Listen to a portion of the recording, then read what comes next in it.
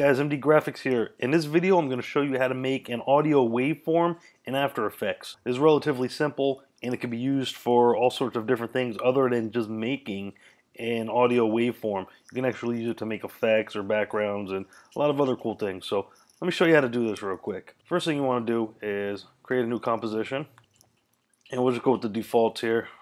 My audio track is 8 bars that I created, so we'll just make it about 4 seconds and 0 frames. So next thing we need is an audio track, and here's just a beat that I made. It's an 8-bar track, so it's relatively quick. And what you want to do is open up your comp, which is open down here, and take your audio track and drop it on the source. So you have your audio track, and we play that real quick, it sounds like. This is just a quick little beat that I made for this tutorial. What you want to do next is go up to Layer.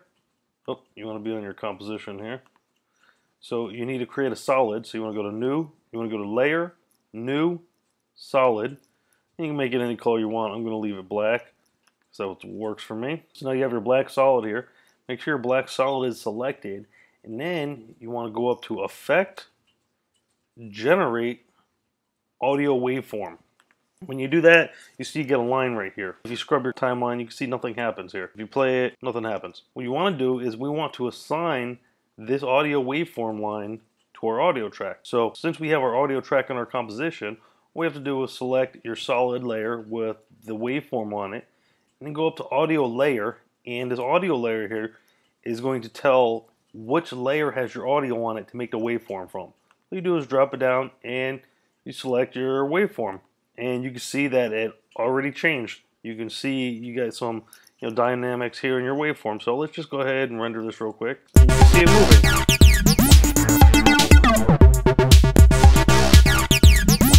So that was relatively simple. So all you really had to do was just put the waveform on there and assign it to your audio track. So once you do that, you have all these different settings here. So you got your display samples. So if you want to raise or lower that to get a different effect. Maximum height, let's raise it up just so we can see it a little bit better, and we'll render that real quick.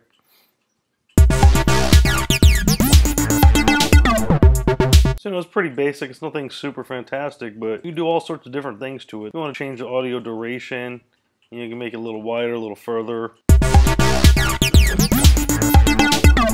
It's just something pretty basic. You can offset stuff. You got your thickness, so you're going to want to raise this up if you want to get a nice solid line like that there. Make it look like kind of like an EKG.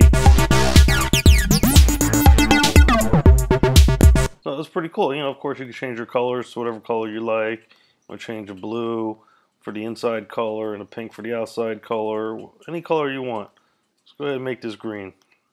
We'll change the outside pink to, there you go, like a red. Let me make this a little softer here. Make the thickness a little bit more. We'll raise it up a bit so we can see it a little better. It's pretty cool, guys, now isn't it? Now, you can also change your waveform options here. You can change it to left, right, mono. You can change it from analog lines to digital, which gives you this nice digital look. You can also change it to analog dots. We'll give you this. You get all sorts of neat effects like that. So let me put that back to digital. My bad. Let me put that back to analog lines. And now you see how simple that is to do. That's pretty much all there is to it. So let me show you how else you could use this to make some just crazy effects that that you might be able to use for a background or an intro or whatever it is you want to make. So once you have this, you can go ahead and apply other effects to it, and you can get all sorts of different crazy effects that you might not even be planning on using, but you just might come up with something that's really unique you might end up using. So let's go to Effect, and let's go to Generate, and we're in Generate. Let's go ahead and put on Light Burst, and you can see how it applied the light burst to our waveform here. So let me just drop the quality down a quarter so we can render it. We'll just go ahead and render this out.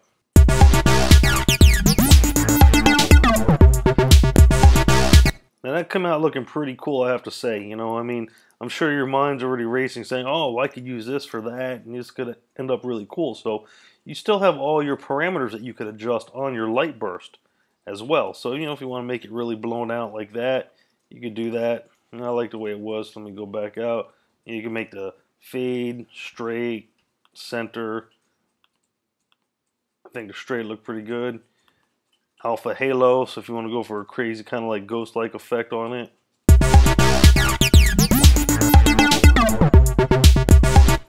You can start seeing all the things that you could start doing to this to make it really unique. You change the ray length and you get some crazy effects like this. Obviously if you want to set the color or whatnot, but let's render that out.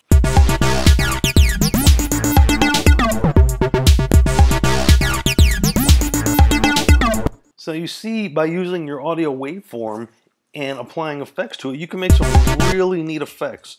Of course you have all your parameters here, so if you wanted to just make this a little bit bigger just to get some kind of weird, background like this, something fluid. I'm sure you can see already all sorts of crazy things you could already do with that. Now the thing also is, you're saying, oh, well, you have your waveform, but I'm just trying to make like a quick intro and I don't really need music to it, but I want that kind of effect. I want to make a kind of a random effect. Well, look, all you do is just shut your audio off down here in your composition, render it again, and it'll play. You don't have any audio on it. Also, when you render your final product, you don't have to render it with audio. So let me show you a few other things we could do. You could add some more effects on there. You could put some bubbles. Add some bubbles there if you want. Let me bump up the amount of bubbles real quick. Bubble speed. And get a bigger bubble size so we can see what we're going for. Let's render this out. So you can see you can create all sorts of crazy effects with just using an audio track. And we change that to metal, and so we have here. So you might actually just stumble upon something that you weren't planning on doing, and then ultimately saying, wow, that looks really awesome. The stuff you can do is endless. If you want to, we can go through a few more things here. If you want to go to simulation and put on a pixel poly, you can do something like that. And you can actually have it break your music, your light warp, and then just burst into pieces there. So I'm sure you can see all the sorts of crazy effects you can do with that. Let's change this to a polygon. And let's bump our gravity down a little bit for this. So we're not really breaking down, but we'll break more out. So you'll still get kind of a crazy effect like that. Let's put a little bit of a spin on it. See if we can get some kind of spinning action in there. If we want to get a slow break.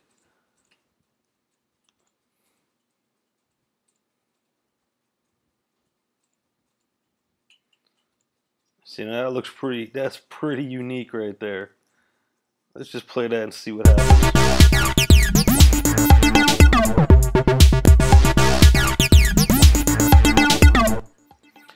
And that's just a crazy effect that you can make just by using audio waveform in a soundtrack. Obviously you go into the middle of the frame here, you can start changing things around, your randomness.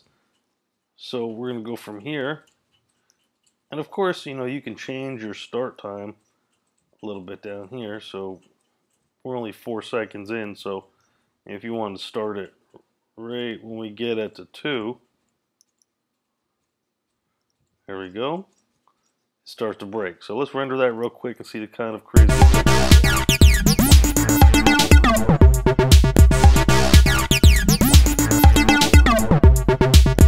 I don't know about you guys, but I think that's pretty neat right there. The possibilities are just endless. You guys can do all sorts of crazy things that you can think of. Grid spacing up there. So you're essentially breaking an audio form. When we get here, let's just render it.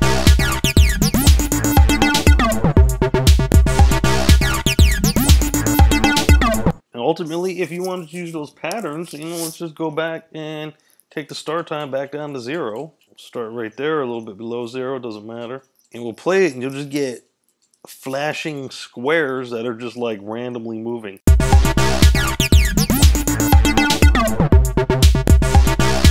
If you wanted to create like some kind of party, let's just duplicate this black solid real quick. And let's remove the pixel poly from it. And it's just kind of stack these things up, and you can see what kind of crazy stuff you can make. I mean, those are the kind of crazy things you can do.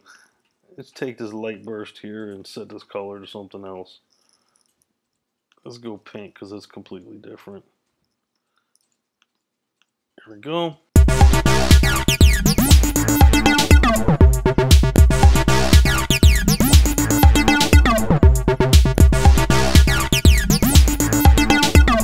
That's pretty much it, guys. Like I said, this is just a basic audio waveform, but with your imagination and the tools available to you, you can do whatever you can think of, or you might even come across things that you weren't planning, but you just be like, wow, that looks pretty cool, and you might just want to stick with that. So, I mean, there's all sorts of crazy things you could do. You can add on all sorts of different things. Just the possibilities are limitless. I hope this helped you guys out. If you have any questions about this, make sure to contact me. If you need a beat to practice this on, let me know. Send me a message and I'll give you this beat or a beat that I have. But pretty much anything will work. You can drag something out of your iTunes library and that'll work. But I hope this was helpful. If you guys have any questions, send me a message or leave it in the comments section. I want to thank you guys for watching. See you later.